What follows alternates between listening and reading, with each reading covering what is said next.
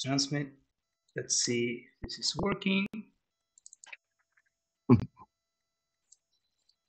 Yeah, it's the. I just didn't know if that was part of the format. So yeah.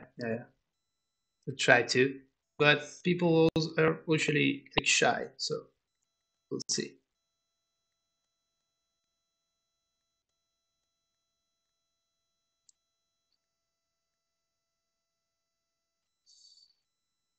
Let's see if this is working.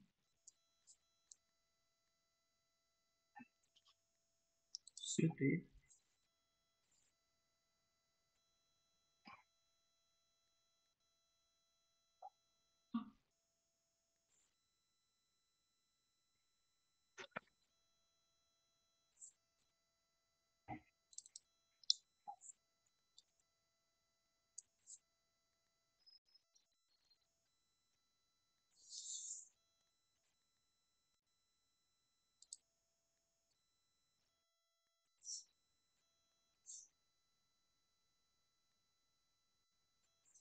Okay, I think this is where we are.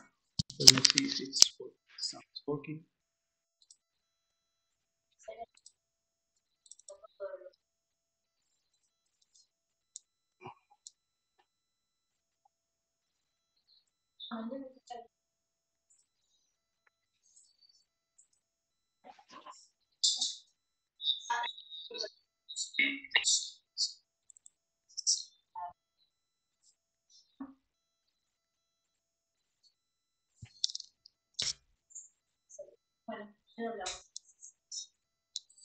Okay, I think it's working. So let's start. I'm going to put this in a different layout. If I can.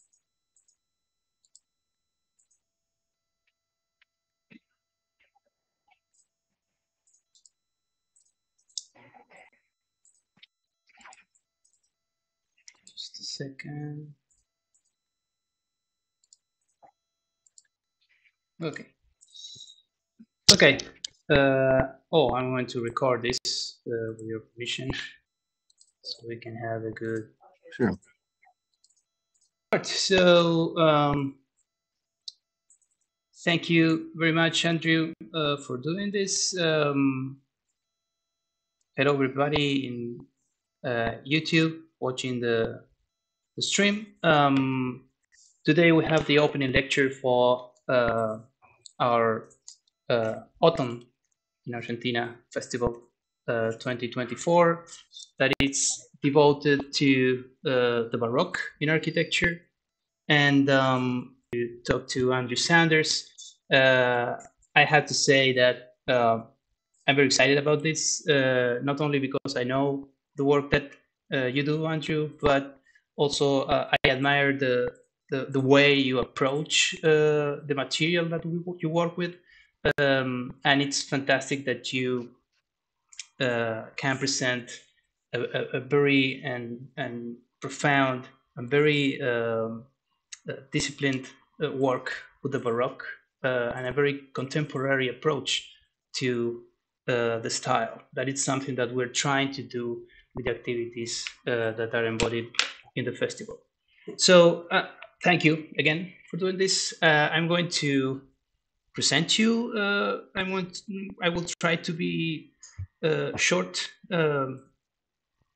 so we can start with your own presentation. So Andrew Saunders is an associate professor of architecture at the University of Pennsylvania, Stuart Weitzman School of Design, and founding principal of Andrew Saunders Architecture Design. In architecture design and research practice, committed to the tailoring of innovative digital methodologies to provoke novel exchange and reassessment of the broader cultural contexts. Well, he received his Bachelor of Architecture from the University of Arkansas and a Master in Architecture with distinction from the Harvard Graduate School of Design. His current practice and research interests lies in computational geometry as it relates to aesthetics, emerging technology, fabrication, and performance. He has significantly professional experience as project designer for Eisenman Architects, Lesser Architecture, and Preston Scott Cohen. Well, he has taught and guest lectured all around the world, and he has been recognized. Latest updates on his now long-time research about the Baroque, specifically called Baroque Topologies. I won't be presenting longly the research, but I will say that there's a resume of the idea of the research that says that the era of big data has fostered the need for new approaches to analysis and representation in all fields of design, the ability to capture, record, and simulate increasingly larger sets of data, coupled with remote access to cloud computing and progressively more affordable additive fabrication technology, provides new opportunities and methods for understanding and assessing complexity and representation in architecture. And Baroque Topologies studies a series of specific churches by some of the greatest architects of all time, like Francesco Borromini, Gian Lorenzo Bernini, Girolamo and Carlo Rainaldi, Pietro da Cortona, among many others. And we're going to see some of this work, not only the analysis work that you have, but also some of the exploration that you get to do in your university studios. So thank you very much, Andrew, for doing this, and the floor is yours. Great. Thank you, Santiago, for the invitation, the opportunity to kind of present some of the research that I've done probably in the last 8 years now. It's getting since the sort of major breadth of Baroque topologies was done in terms of surveying around 2016, 17, and 18. But hopefully today I'll get to show you a little bit of that work. And then since that time, I've been working with students here at Penn each semester in a seminar and working with that material. And I'll show you some of the ways that we've kind of taken it further and explored it in a speculative realm as a way to kind of understand and interrogate these buildings and architects. Thanks. Share.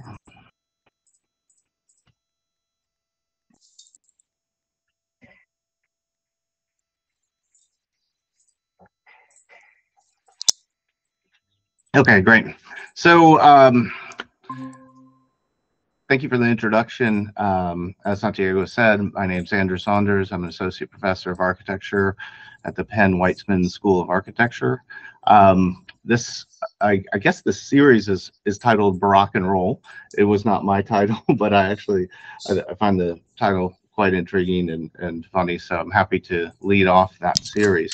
So as Santiago mentioned, just give you a brief history of my kind of background, where, you know, I'm not a historian in the kind of classical sense of it. I did not, you know, go through you know, PhD in history in Baroque or anything like that. I, you know, out of school, out of undergrad, began working for Eisenman Architects, working on large projects. This is one in Santiago, Spain.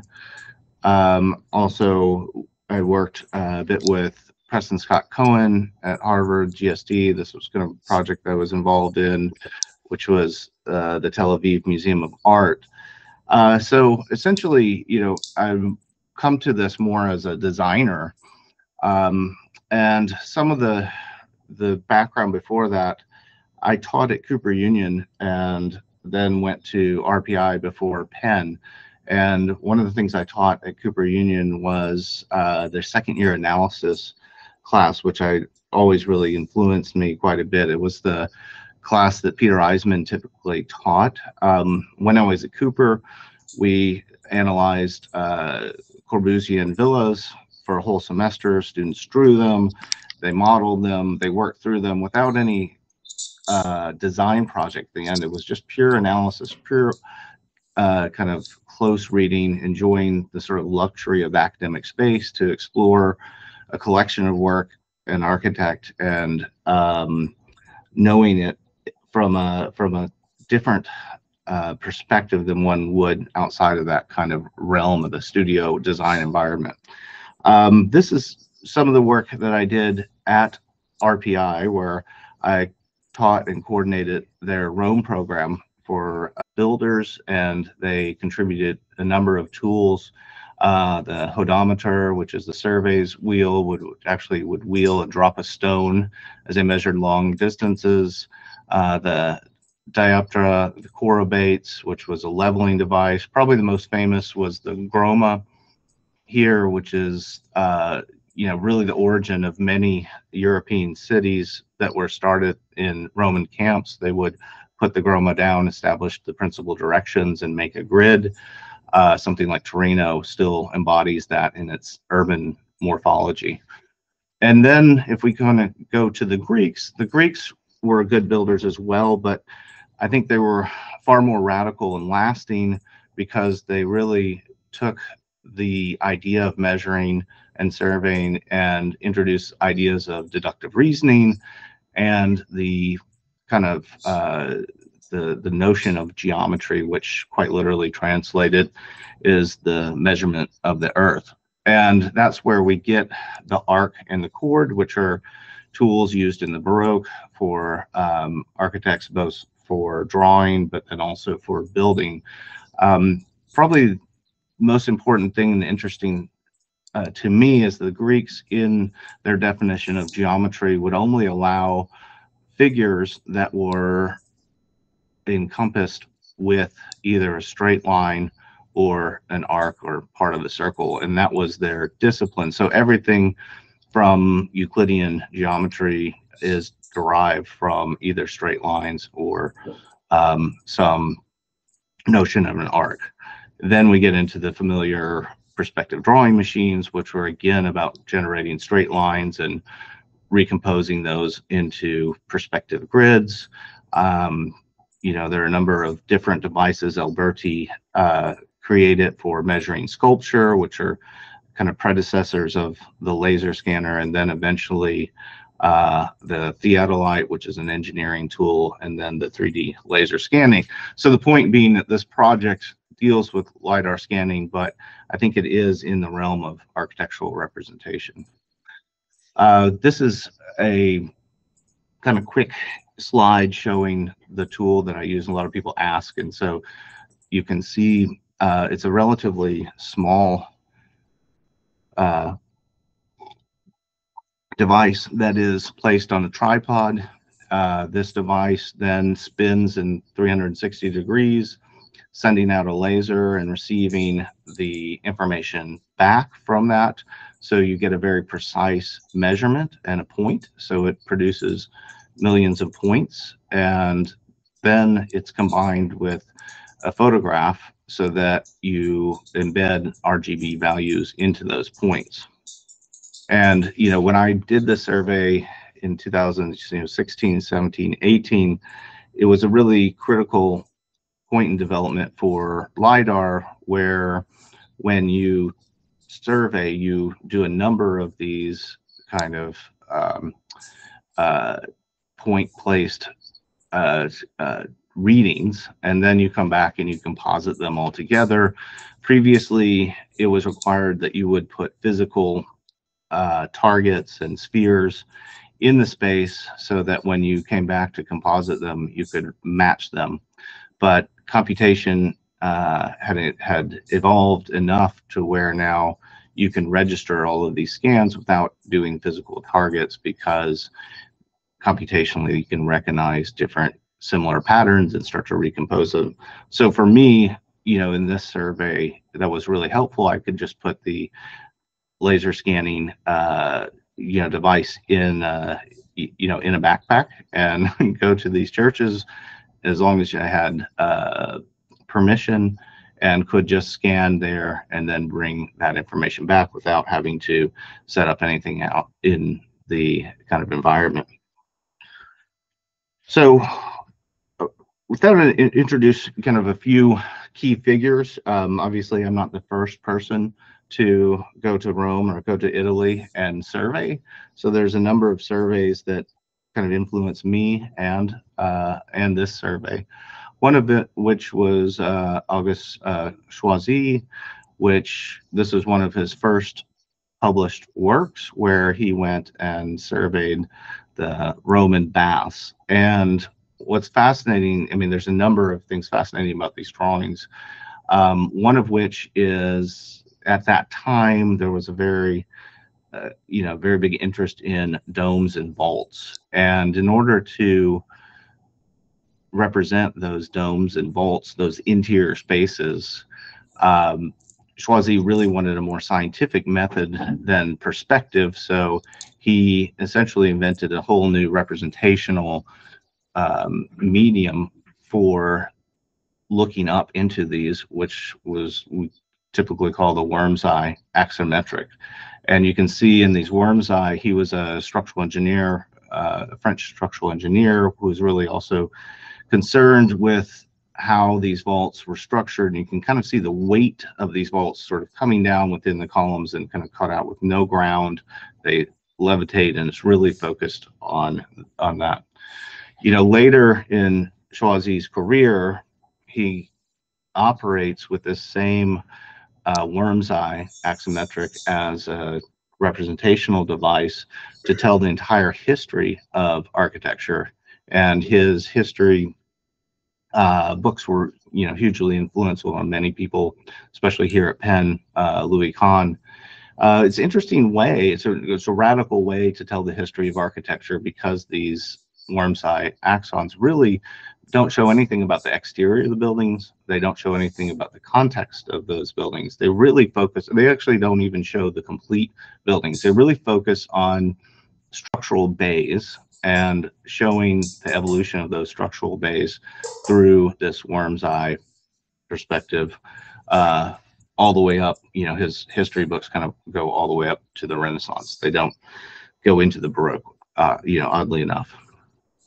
Another survey of Rome that everyone is familiar with, I would assume, would be the Noli map here by Giovanni Battista Noli in 1748. I think that most people are familiar with its black and white figure ground representation. It was one of the first scientific mappings of Rome. What people may not be familiar with, if you look at this image all the way down here to the bottom right, you'll see there's kind of cherub that's drawing on this rotating survey table. This was a radical device that allowed Noli to not only survey more quickly, but also survey in the field. And I would say that, again, could be a sort of predecessor to the laser scanner as well. But this allowed the mapping to happen quickly and accurately as well. Now, when we look at the Noli map, you'll see a number of the works that I'm going to show you in relationship to Baroque churches. The figure ground representation seems very binary and straightforward, but it's really actually more complex and more ambiguous, because the interior spaces of these churches are documented in white, and they're documented in the same sort of format or codification as the exterior spaces. So here we have Piazza di Popolo, which is white. It's an exterior public plaza, and the interiors of these public buildings are then also white. So interior and exterior are represented in the same way, even though they're very different. But what you get are these really interesting figures of the interior spaces that start to be embedded within the kind of poche of these other kind of black figures, right? Just these interior figures of this kind of autonomy of the interior. And here's a few others. If you kind of go through, here's Piazza Navona, so Sant'Ivo is here. San Maria Agnesi is here. There's a few other Baroque churches within this sector. This one is probably one of the most famous areas for Baroque churches, where you have on the Coronale, you have Borromini's church here, and you have Bernini's San Andrea, and you have San Carlino here. It's really interesting to go back and forth between these churches, and it's really interesting to see how very small the interior figure is in the rest of the kind of urban grid. Another more contemporary surveyor of Italy, or of Italian architecture, was Luigi Moretti, who was a kind of a modernist architect and teacher in Rome. He actually founded his own magazine titled Spazio, which is Italian for space. This is one of my favorite issues, Spazio issue number 7, where he started to look at all the Italian architecture, the lineage of that, through the lens of this idea of figuring the space. So he was making plaster models of just the interior space as figures, right? So in this sequence of structures, you'll see here a number of the more kind of famous Italian spaces, back and forth. This is entrance to Adrian's garden, or sorry, Adrian's villa. Long entrance sequence is then modeled in plaster as a solid. There's others with Urbino piazzas, Farnese, Palladio, St. Peter. St. Peter is very interesting because it's a sequence of 4 or 5 major additions from Michelangelo all the way on. But probably the most interesting of these figures were the Baroque. This one to the right is a Guarini church, and actually an unbuilt project that comes from Guarini's book. But really sort of odd figures in them. Also, big influence on this is Henrik Wolflin and his Renaissance and Baroque. And it's a really fascinating book. It's a really short book, and I'd recommend it to everyone. But it was his second book right after his dissertation, where he was looking at the psychology of architecture. So starting to develop an idea of formalism, where one could start to assess art and architecture through more empirical means, and looking at the kind of newly forming science in terms of perception and psychology, and trying to take some of those principles and use those to assess architecture. So he writes his first book, Renaissance and Baroque, to test these principles. And in there, he really pits the Baroque kind of against the Renaissance, where I would say the Renaissance is the sort of good, perfect patient, and the Baroque is a little bit outside of that realm.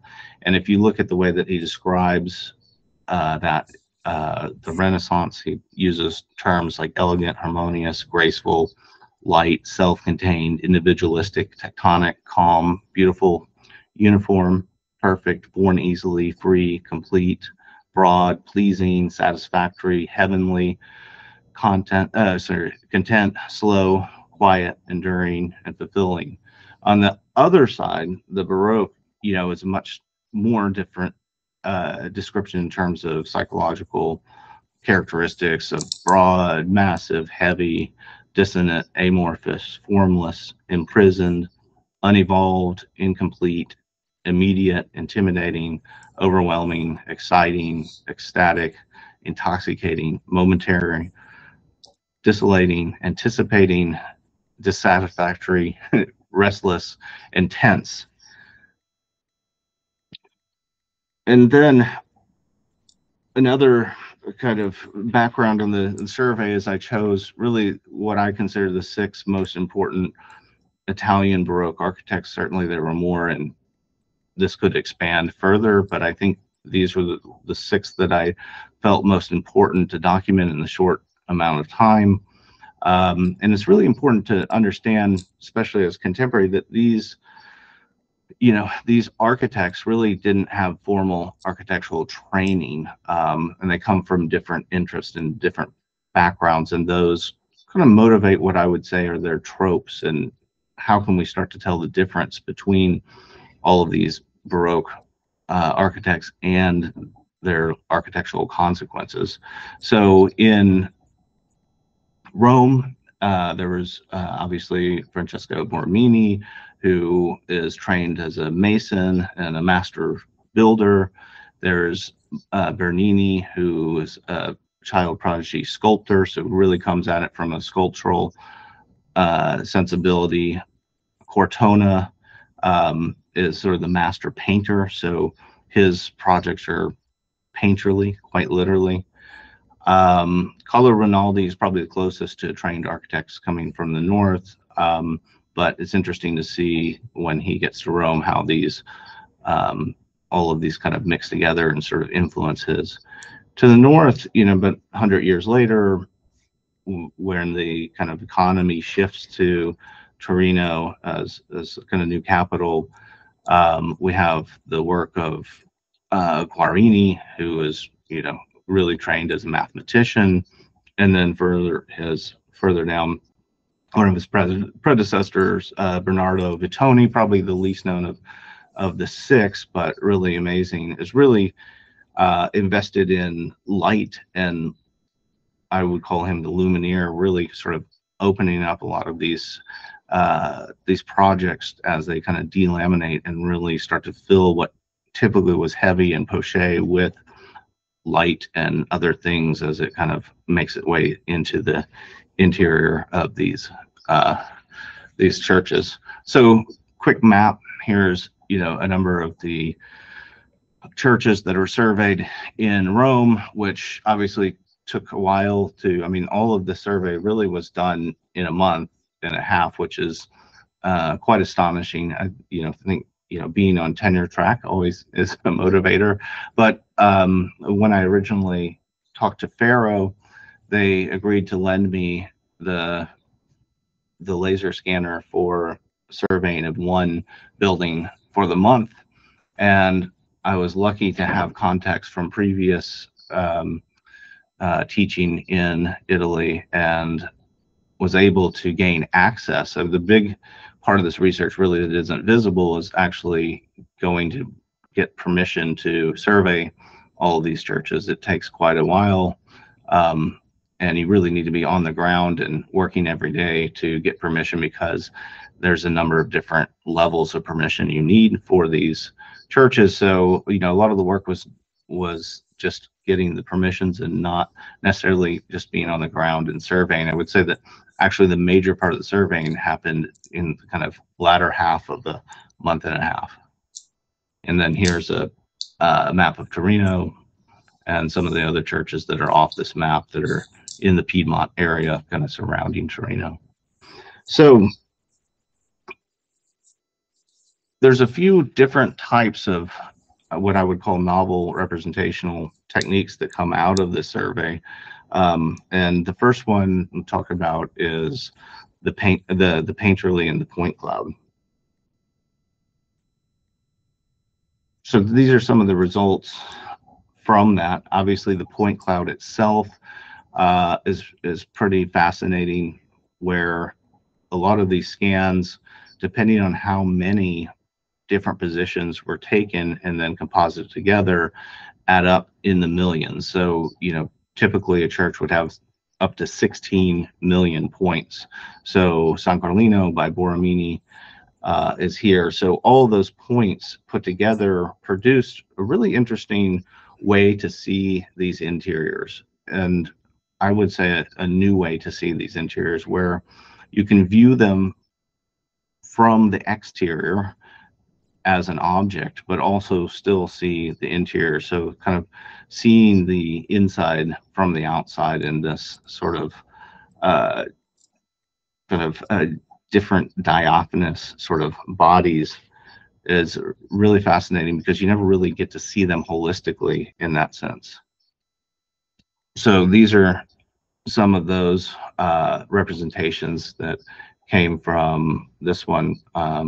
Here is San Luca y Martina from Cortona, his only kind of ground up full church. Here's Bernini's San Andrea that I was referring to as well. I mean, it's also really amazing that you are able to collect the color data as well. So that makes a huge difference when really starting to understand somebody like Bernini.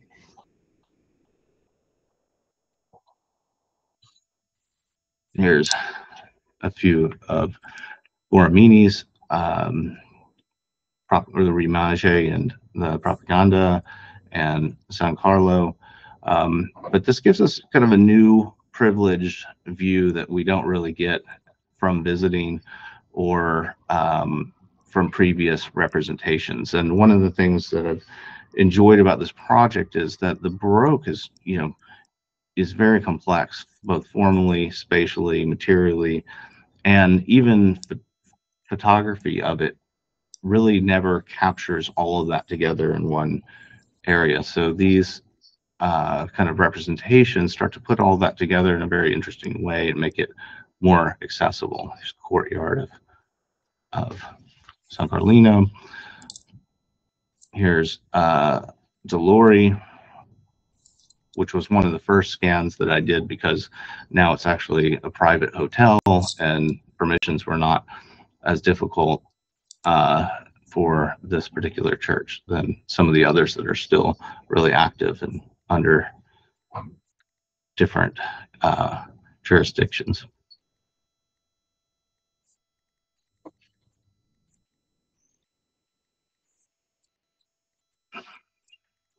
There's Rainaldi, a few Rainaldi projects.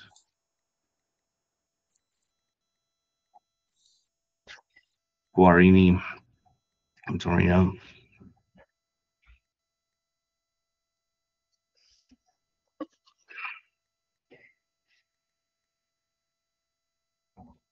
Vittoni and Torino, Samaria di Piazza, which is amazing for all the different types of vaults that are contained within just this one church. And another thing that became fascinating once you acquire the scan data is that you no longer have to view it model with different viewpoints. So we start to see these interiors from different vantage points. So here are some of those kind of views.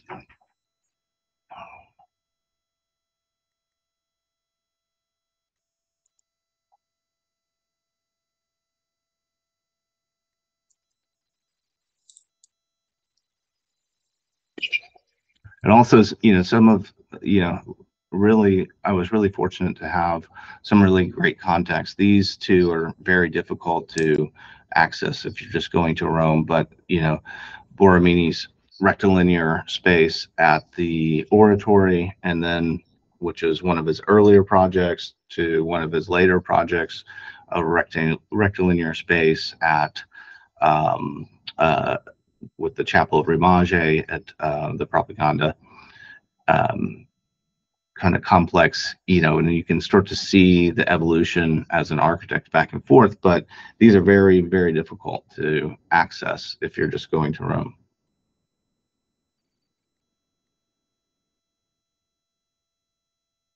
Looking at the nave of Capitelli by Rainaldi, really probably Rainaldi's masterpiece.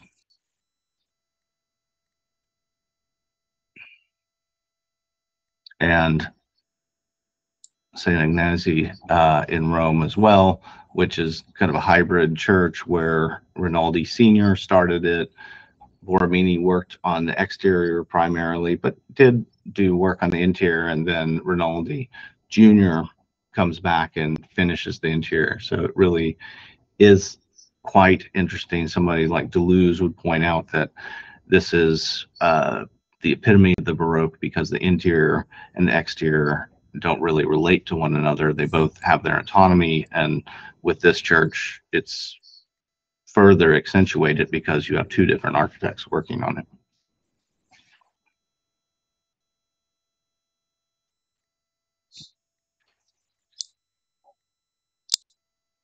San Lorenzo by Guarini.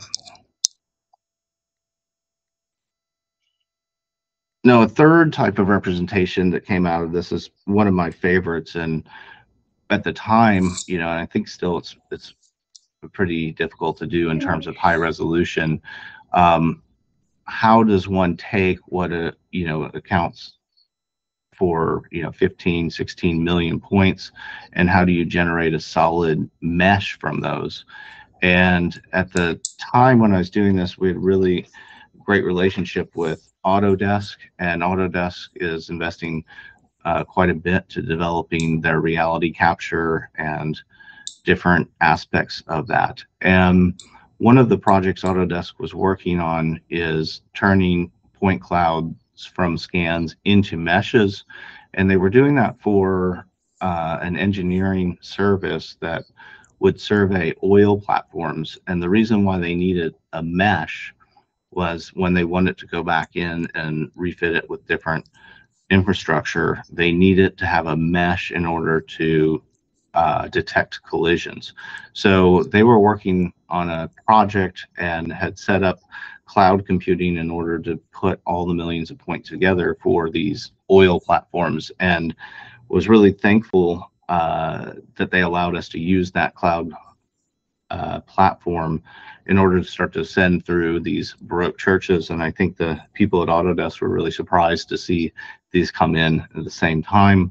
At the time we were doing that, it was really a black box kind of project where we would send it and have to wait for a few days, and sometimes we got nothing out of it. Other days we would kind of open it up and render it and just start to see these absolutely amazing views of these kind of interior spaces, from the outside as just pristine and high fidelity objects.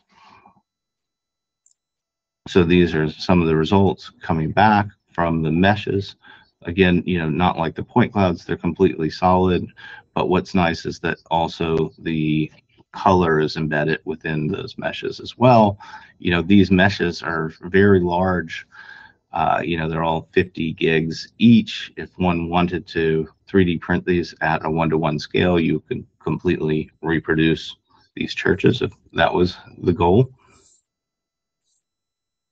But what you see from a kind of Baroque sensibility is you see how there's a challenging of the central plan from the Renaissance, where they didn't abandon it, but they start to challenge its centrality and its sort of static center by introducing new centers, multiple centers, this kind of distortion of it back and forth. San Carlino is kind of, one of the poster childs of this, with multiple new polar centers put in and combined into one to get what was considered a Serlian oval, which allows a certain flexibility in the way that you draw that.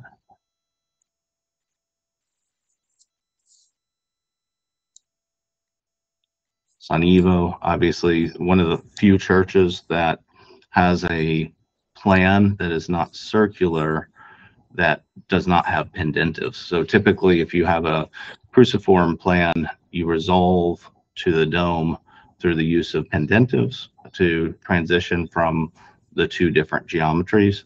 Evo is really interesting because it has a complex plan and resolves into a dome or quasi-dome without the use of pendentives. So it's all embodied within the kind of geometrical transition.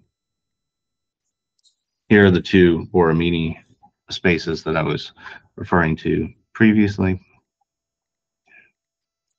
the oratory and Ramage. It's really interesting to see. I mean, oratory had quite a complex situation in terms of what Borromini had come into and trying to negotiate all the forces, and from the exterior to the existing complex. Ramage, is more of a, I would call it a perfect work. It embodies the golden ratio, on many, many levels. It's really a very perfect kind of calibrated church, but also it mixes ideas of Gothic, Renaissance, all of these things in one. It's really an amazing project. These are the twin churches, both begun and planned by Rainaldi. The one on the right, Montesanto, was finished later by Bernini. The one on the left is entirely Rainaldi. And so you can start to see the differences of those interventions.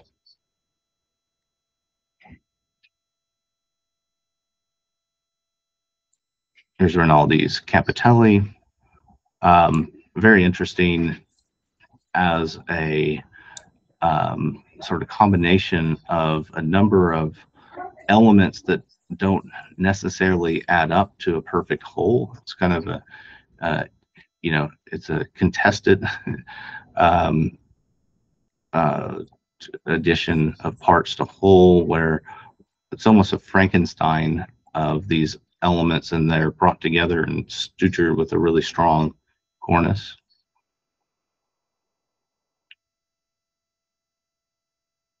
Here are a few others by Rainaldi, Agnesi again.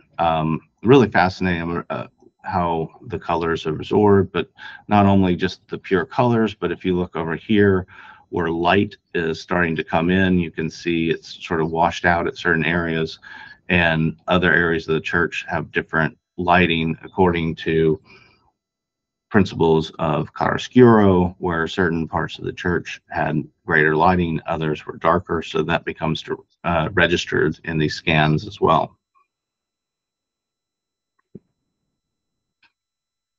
Guarini, San Lorenzo, and Immaculate Conception.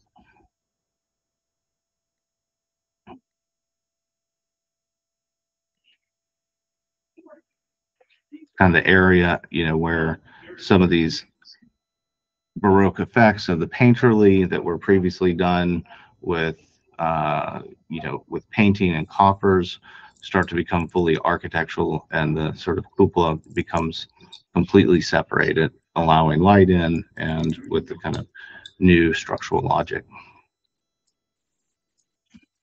And here's Vittoni.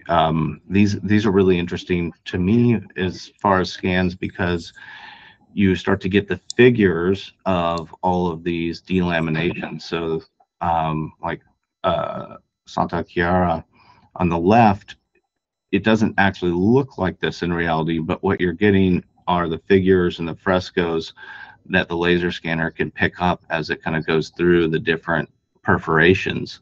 And so these figures that end up on the side are the kind of layers of what you can actually see, or what the laser scanner can see, and it sort of depicts it in a really interesting new way. And here's another Vittoni, Santa Maria's Piazza, and just look at all the different types of vaults that are within just this one kind of project.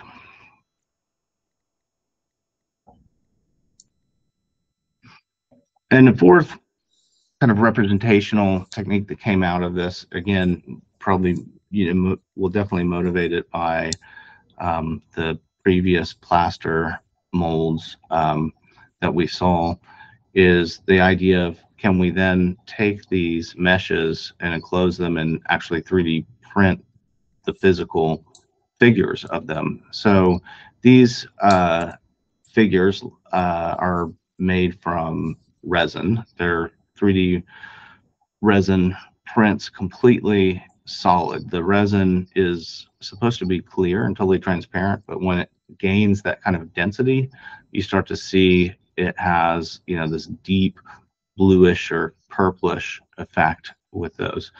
And when I showed the Moretti earlier, the white plaster casts, which are fantastic, but you see in his modernist kind of streamlining of those, they don't have any of the articulation or the ornament or anything within them, and they're completely solid. These do have those and maintain the ornament, the detail, and also they're transparent, so it highlights them a little bit differently.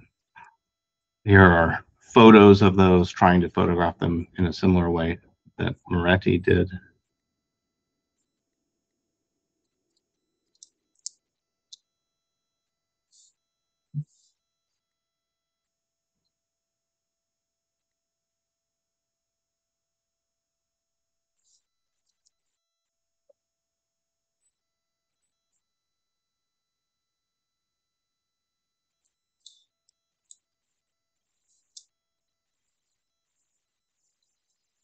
And then they're pretty amazing as you actually light them, and they start to illuminate in this way to kind of show a lot of the detail here. Bernini's San Andrea and his altarpiece, which is one of my favorite kind of areas where there's a lot of this kind of mixing between the architecture, the painting, and the sculpture all come together in this notion of bel composto, where they're very hard to distinguish and pull out together. And the resin models start to really show that in a fascinating way. You can see also up in the dome, it seems like there's areas where maybe the 3D printing messed up or errors, but it really isn't. This is actually that bel composto plaster angel figures that sit around the dome, so they start to negotiate and stitch together or question some of the kind of orders of the architecture as well. So that work was then published in my book Baroque Topologies by Palombi Editoria, Italian publisher, and came out in 2018. And it was a great success. You know, it was, you know, a large volume of these churches that have never been seen in this way, hopefully to kind of show them in a new way and create interest from different audiences. But since that point, I've also used that material and brought it into my Baroque seminar where I teach here at Penn, and we've started to look at that with the students and kind of challenge them to say, you know, in the lineage of formal analysis, that we kind of have a first part of the semester where we kind of understand the Baroque, but we also understand the lineage from Wolflin to a number of other figures, all the way to Rowe, Vitkover, Eisenman, President Scott Cohen. I would say putting these together, this kind of formal legacy of each one of those figures starts to take a kind of different discursive approach to close reading and formal analysis, that's also influenced by their tools in which they kind of draw or interrogate these projects. So part of the goal of that seminar is to understand that history and to ask the students, now what do we do that we have this different form of representation with the LiDAR scan? How can we start to kind of add a new chapter to that? So some of the basic outcomes of that is actually, if you redraw the sections or plans or any of the kind of traditional documentation of these churches, they're quite different than what exists, because a lot of them haven't been drawn from the as-built conditions. So this was an example of Campitelli, where it was actually drawn completely accurate to the scan, which looks very different than any of the kind of sections that you'll find that were typically drawn before the project was built and never kind of remeasured. We're looking at, these meshes and how we can understand those as figures. A lot of students kind of working through typical analysis, finding golden sections, ratios, geometrical analysis through those. These were an exercise where we speculated that if Choisy would have continued his history books and included the Baroque. So these are very much motivated by the Choisy worm's eye axons and kind of recreating that for the Baroque.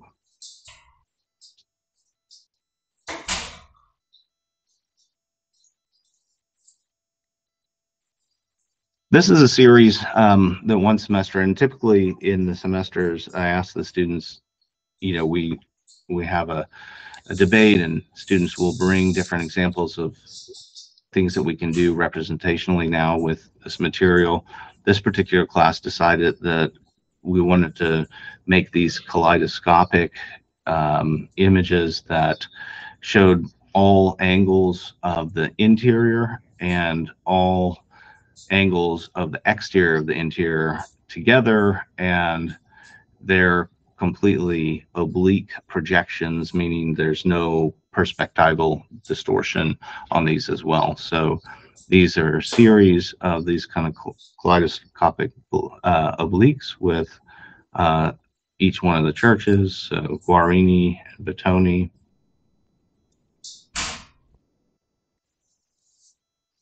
And you can see the other figures here: Borromini, San Carlino, Oratory by Borromini, Dolori by Borromini, Evo by Borromini.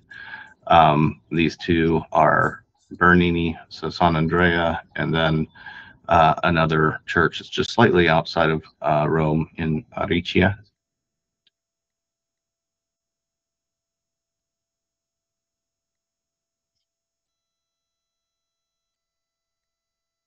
Other figures here, another Borromini, Rimage, Agnesi. Here we get the two twin churches by Rainaldi.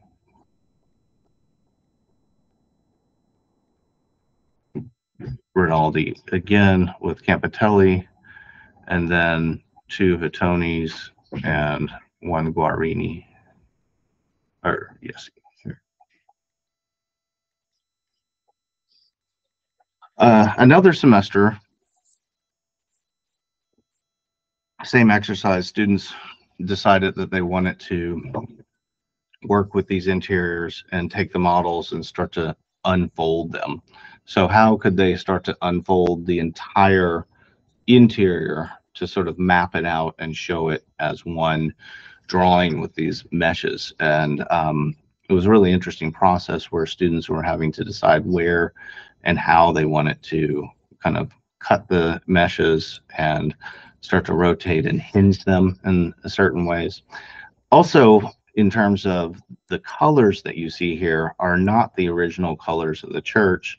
We actually were looking at ways to analyze where curvature and articulation occur within these churches. So we rendered it with a gradient where the kind of bluish that you see has zero curvature or the most flat, and then those areas that have the higher articulation, such as in Bernini's case with the plaster, garlands and these kind of things, or the fluted pilasters, those become the other end of the spectrum, which are orange. So it's really a mapping of the articulation within these churches and an unfolding of the interiors.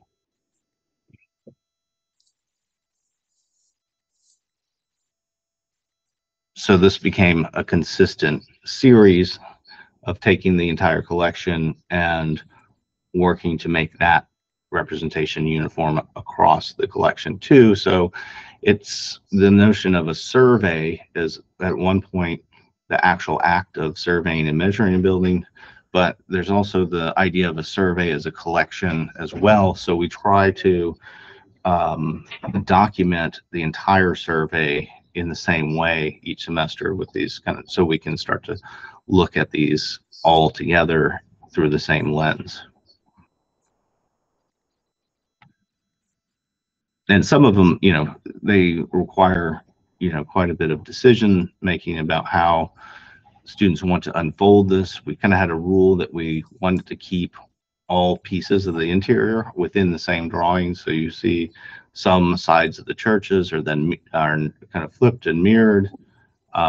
Certain ends are situated at one bottom of the drawing and on the upper level, so they kind of are a little bit bipolar in the way they represent these kind of flip over and start to do that. So it's a really kind of interesting exercise of unrolling and unwrapping these high definition interior meshes.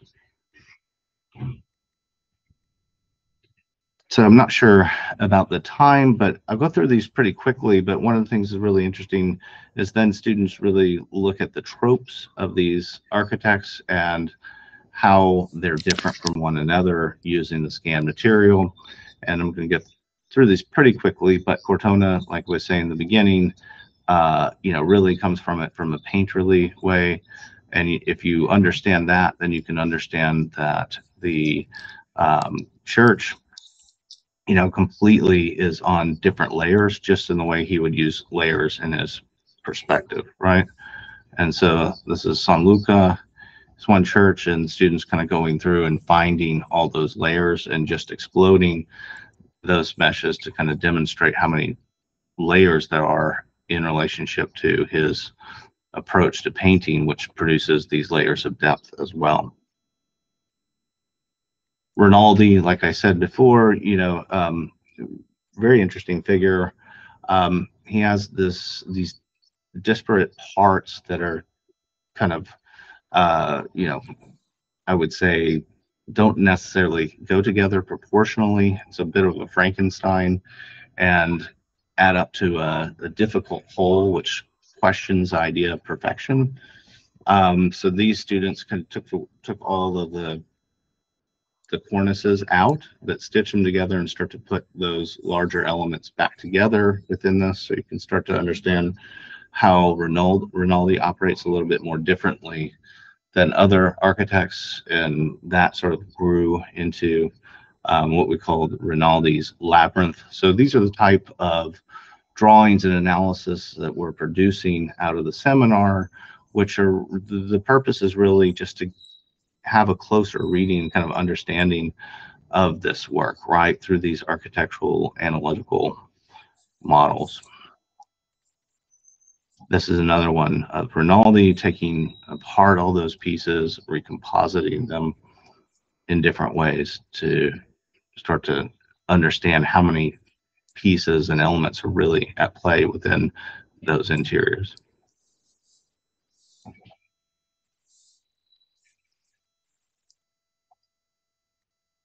More Rainaldi analysis.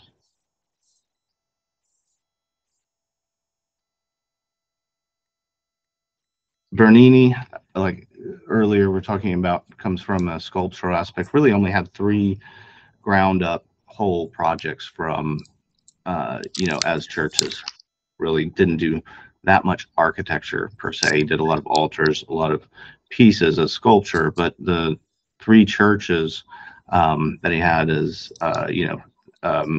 were all scanned in this survey. So these students took on that, and they took on this notion of bel composto, which is the kind of perfect mixing of the arts of architecture, sculpture, and painting. So they started to look at different areas of those 3 Bernini churches and started to pull out different elements of these kind of bel compostos.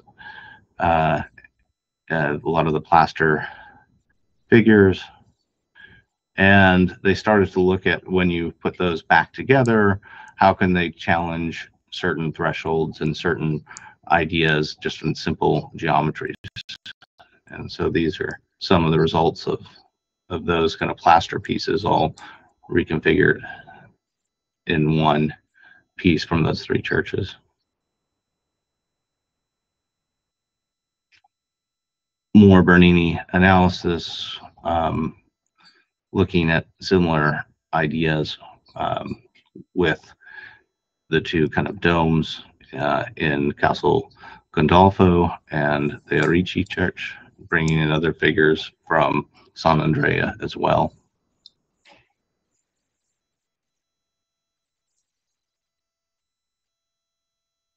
Different approach to Bernini.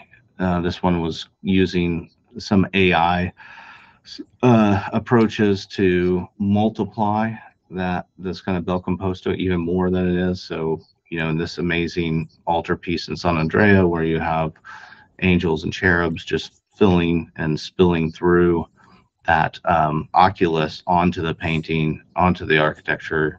It's multiplied even more here to kind of highlight that.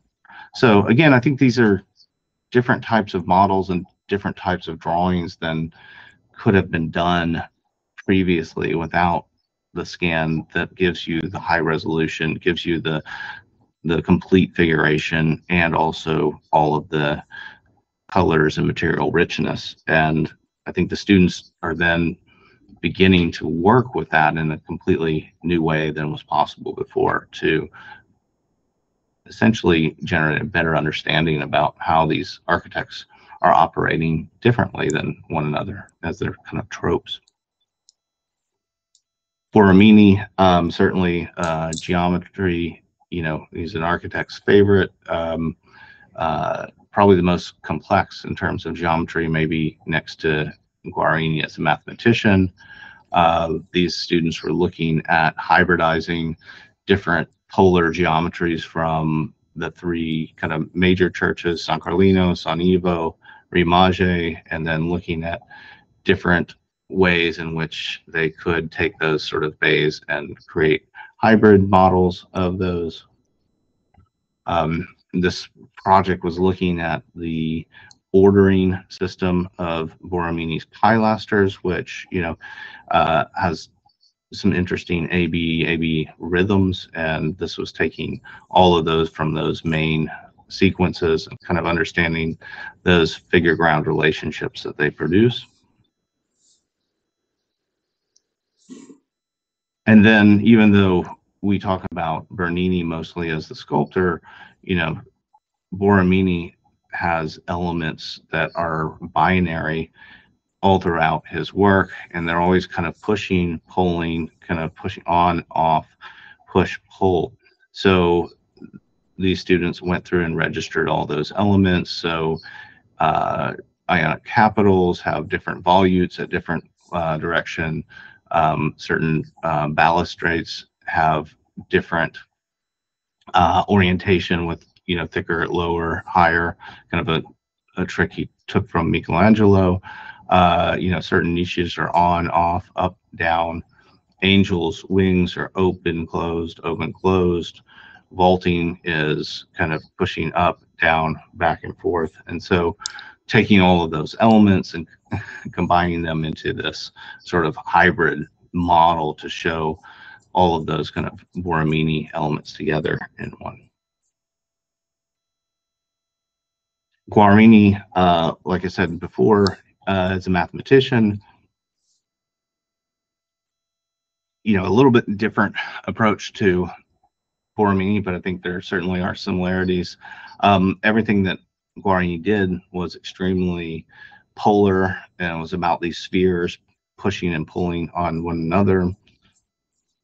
These are different ways in which students start to take apart San Lorenzo and start to rotate them in relationship to those polar centers and kind of unfold the interiors on these kind of hinges that exist within the original interior.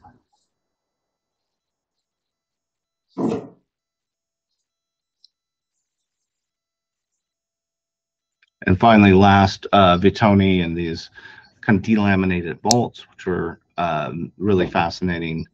They're super thin. You know, at the time, yeah, I mean, if you look at the survey, this is the work. It's the latest, you know, in the Baroque, and you know, the structure is starting to become, even though it's still load bearing, the masonry is very thin and allowing all of these bolts to be nested and exist together. So these are a series of volt objects that start to show that taxonomy within Vittoni's work.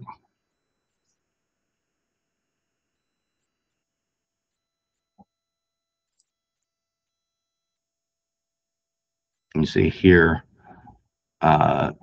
certain areas where he will pierce pendentives. So pendentives are typically solid, but at this point they're light enough where it can actually poke holes through them and bring light through. Very kind of a very specific trope of Vittoni.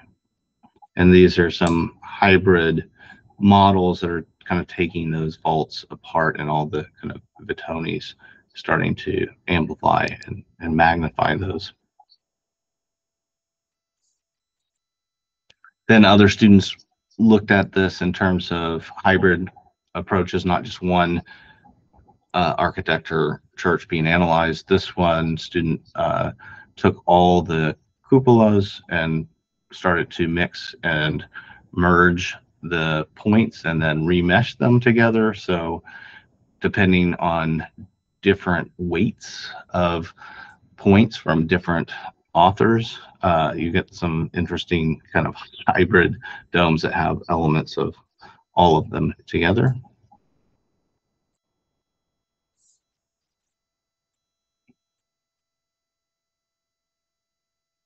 These are some additional kind of chunk objects, as we would call them, where looking at different objects from each architect as well and putting them together in different ways.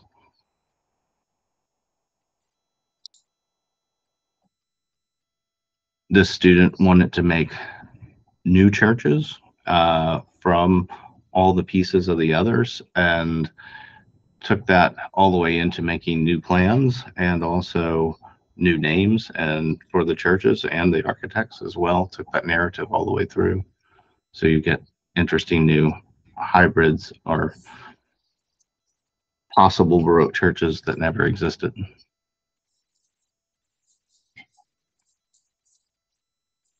I'm not sure how we're doing on time, but I'm sure the last time I ran this course, we decided that we wanted to kind of return to the points.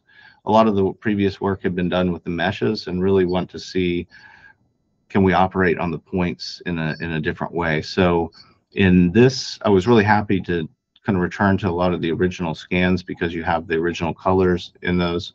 And we worked with point cloud software. We happened to work with Houdini in this case, and also introduce ideas of forces that then could start to manipulate and reconfigure those points and colors. It was a interesting exercise. I mean, it's actually, you know, quite computationally heavy, and it's a lot to kind of move through. But what we settled on at the end is that each student was doing kind of a series of basically 4 drawings where they were trying to keep certain identifiable features of the church intact, such as cornices or altars, and letting other kind of points be a little bit more free to kind of highlight or frame those pieces. So we had sort of a cornice drawing, altar drawing, these kind of things. So this is some of the work that comes from that particular way of looking now back at the points.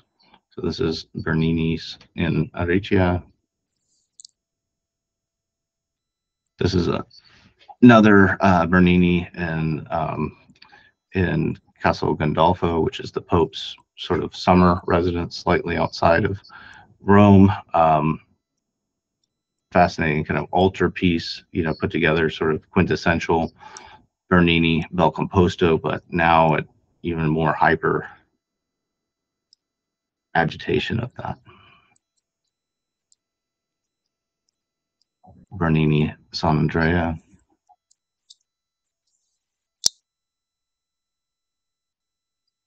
Borromini San Ivo. So you can see here, trying to keep the signature cornice that reflects the plan and dome pieces, and then letting others kind of start to fray and frame that. The interesting thing is that, you know, when you scan, you really are only getting a surface. You're never getting any depth. So both the meshes and the point cloud are very thin. You know, they have no materiality. One of the things that I enjoyed about this, you know, in addition to it just being another way to kind of look closely, interrogate these projects, is it starts to build volume and this new kind of poche out of the points. So that sort of thinness is kind of challenged from the scans.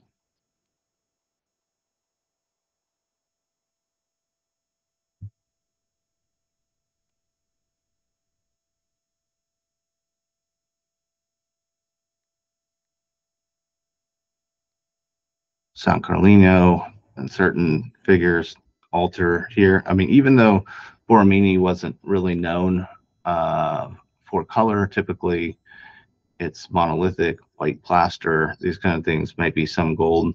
It's actually really interesting to see the colors that come from these scans, some of these kind of purplies and other things, because of the different way in which the light is registered within these churches when trying to balance the light uniformly, which is kind of the mechanism of the scanner to try to get an even balance. But because these churches have different levels of light in different areas, you get a lot of this this kind of residue, which I find fascinating, becomes very colorful.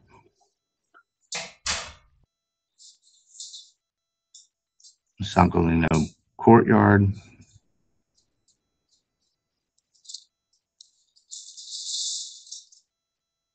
This is Bernini's oratory.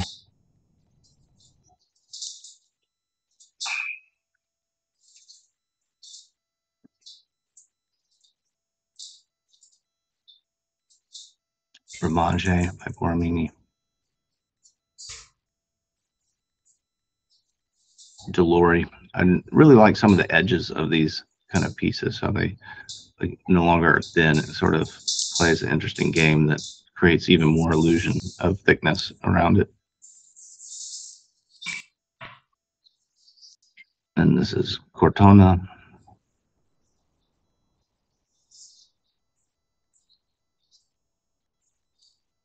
This is actually Cortona's ceiling from Palazzo Barberini, which I was able to scan in a recent trip back. So it was nice to kind of just work on that with the colors in his masterpiece.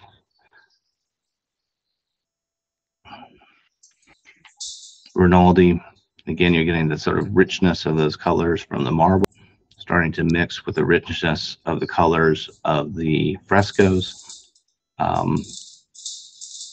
And then those kind of strong features of both the columns and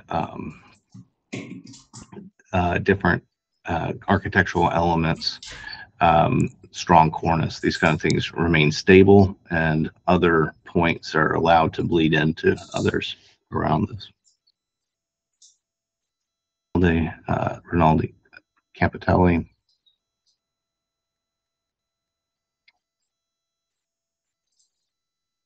Rainaldi's twin churches.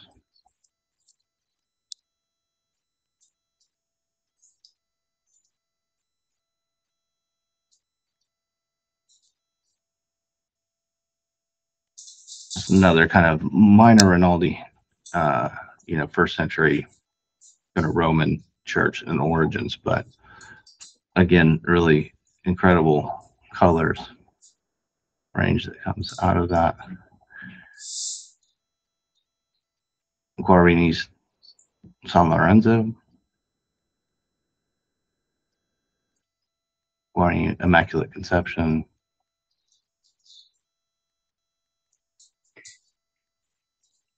San Maria Piazza by Vittoni.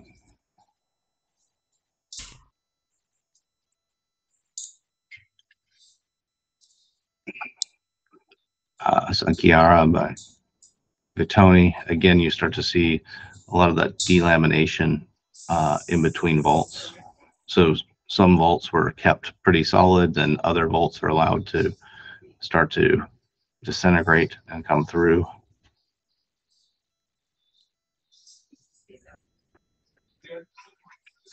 And I think that's all that I have really for today. I have to say, you know, the point clouds were a really interesting way to approach it. I think probably maybe the more radical in terms of dealing with those, even though they're a little bit more difficult to precisely kind of nail down what's at stake in terms of both formal analysis and geometry. They've been really, you know, for me, eye-opening and a lot of fun to go get those elements and really try to showcase them. So anyway, I think that's it for me. Santiago, are you there? Yeah, I'm here. if you want, you can keep sharing so we can go through some of the images. I had to say that the presentation was as overwhelming as the topic of the Baroque. So it's quite incredible to see all this material together. I have a lot of questions, a lot of comments, but I will try to reduce them as much as I can. I know also that we had some trouble in the streaming, so we'll make sure that we're going to post the entire uncut version of your presentation, so it is accessible for everyone online.